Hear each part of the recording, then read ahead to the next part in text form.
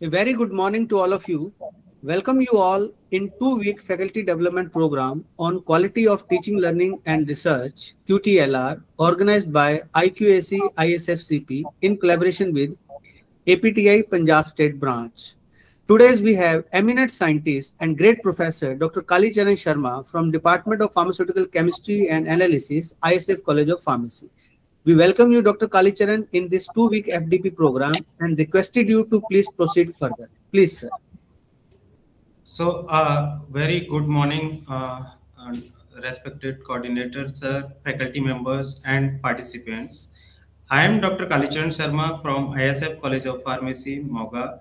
Today, under these 2 weeks FDP on quality of teaching, learning, and research, I will be discussing on hazard symbols, their prevention, and overview of the MSDS, materials, safety, and data sheets.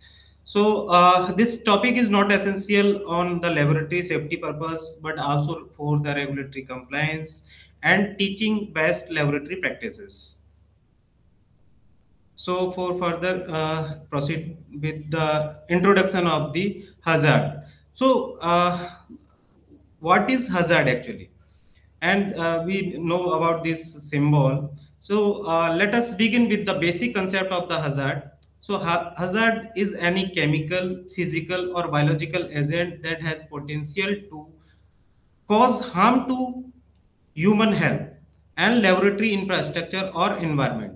In pharmaceutical laboratory, hazard cannot be eliminated completely, but they can identified or communicated and controlled. So next, why hazard awareness is important. This is the statistics given in this chart. According to the global report on process safety incident in the pharmaceutical industry, a large proportion of the laboratory accident occurred due to the poor hazard and poor prevention control on the hazards. So for the hazards, there is one regulation that is belongs to United Kingdom. That full form is Control of Substance Hazard to Health (COSHH) guideline. So this is a set of regulation put in place to protect the worker from ill health or working with the specific substance material like this.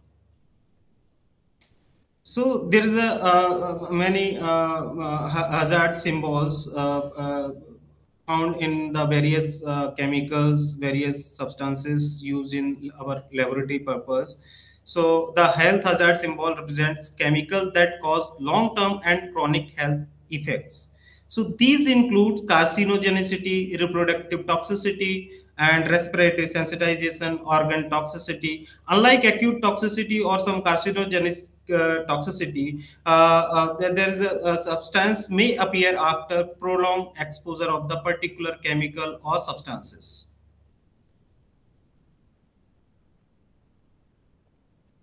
Handling, this is the symbol represent the carcinogens.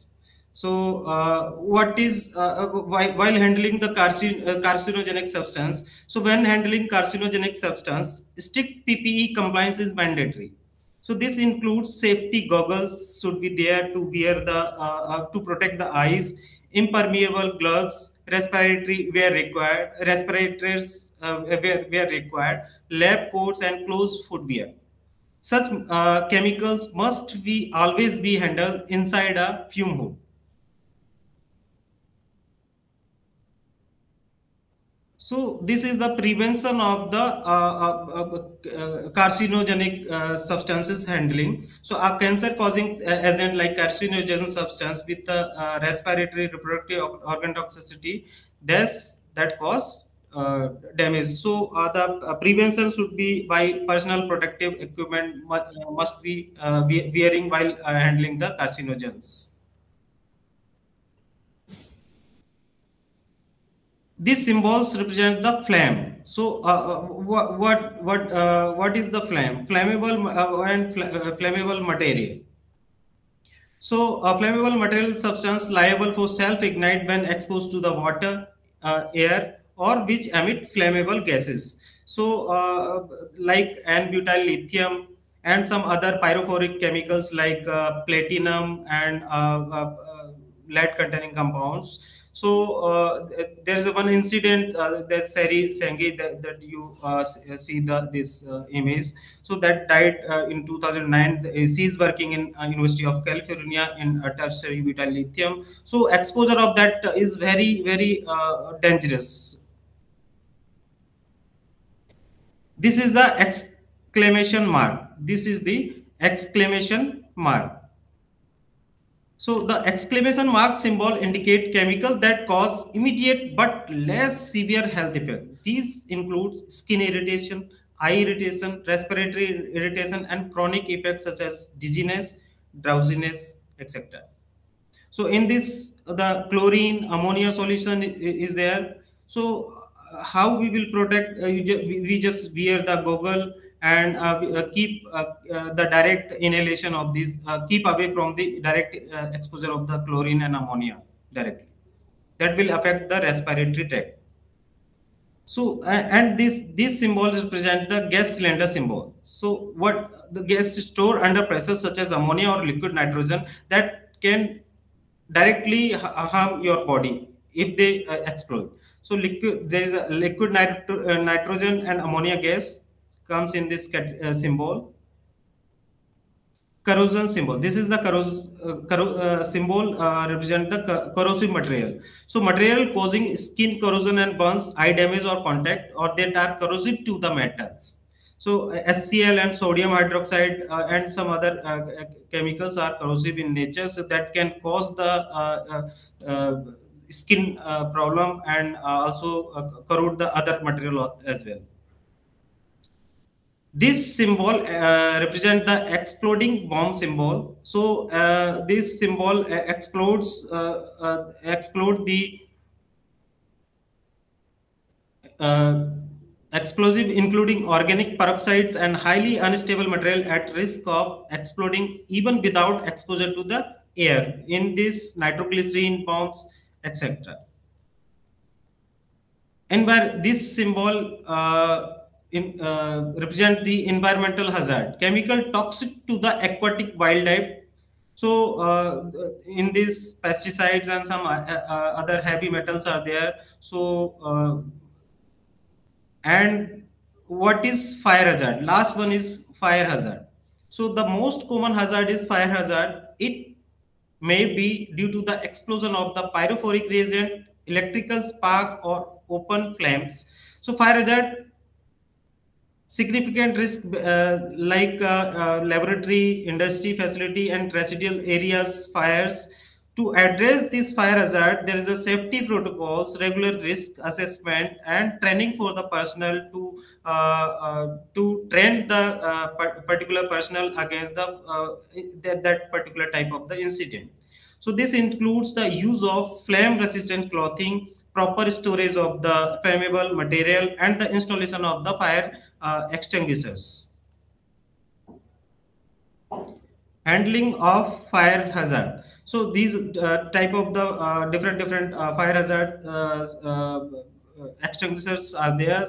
So where is a fire type A, B, C, D, E, D or K. So type A for the cloth, wood, rubber, paper, plastics, fire, and type B for the gasoline, grease, oil, and type C electrical fires are there. Then we use this type C fire extinguishers. Then for combustible metals, so we use type D. Then K for the kitchen fires. Now, solvent in pharmaceuticals as per the ICS guideline Q3C. So impurities like residual solvents and classification. So in this class 1, class 2, class 3. So based on the categories, there is a 3 type of the solvents classified depending upon the toxicity. So class 1 solvents, so these solvents are considered to be the higher toxicity. So that's why these are put in the class 1 solvents. So in which benzene, carbon tetrachloride, and 1,2-dichloroethane present in this category. Then class 2 these solvents have a moderate toxicity. Limits are set for these solvents and ensure patient safety. So example includes ethanol, methylene chloride, toluene. Then class 3 solvents, so the solvents with low toxicity and widely used in the pharmaceutical industry. So these are considered to have lower risk and higher limits are allowed, like acetone, ethyl acetate, isopropanol. So how we handle these toxic chemicals while and how we quench these various chemicals like solvents and some other chemicals. So we just use the solvent hoods to prevent the health hazard. And while we working with some pyrophoric chemicals and some other toxic chemicals and tertiary butyl, n-butyl lithium and sodium metal. So sodium metal can be quenched by addition of the organic protic solvent under the cooling temperature. Usually high branch ones such as tertiary butanol are used to react with the slowest. So, what is the precautions? So, always wear appropriate PPE, personal protective equipments such as gloves and safety goggles and apron should be there. Then global harmonized system of the classification of the labeling of the chemical. So this is the global classification of for the labeling of the chemicals. So GHS, the global harmonized system of classification labeling the chemicals, was developed by the United Nations as way to bring into agreement that chemical regulation and standard of the different countries. So GHS includes criteria for classification of health, physical and environmental hazard such as well as specifying that the information should be included on label of hazardous chemicals as well as the MSDS, material safety data sheets. So selected material safety data sheet. So I have included one MSDS for the SCL. So that looks that have a clear indication for the hazard prevention and what will be the probable solution for that particular chemical exposure. So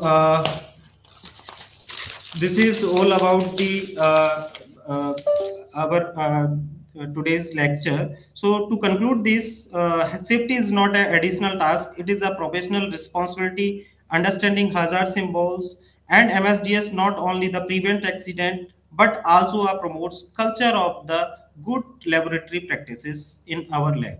So thank you, coordinator sir, providing me opportunity to discuss the various hazard symbols and prevention controls. Thank you so much. Thank you, Dr. Kalicharan, for this wonderful lecture. And I request to all registered participants, if you have any query, please mark your attendance in the online YouTube chat box. So our eminent scientist, Dr. Kalicharan, will be replying on the same chat box. Thank you very much. Sir, recording off होगी.